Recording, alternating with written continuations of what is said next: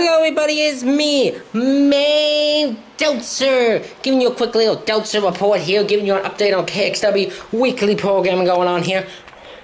See, it's going to be a bit hiatus here. There's going to be a brief hiatus for the KXW weekly shows, including War Maidens, Aftershock, and Voltage. That's not in the right order, but you know what I mean. Those three shows.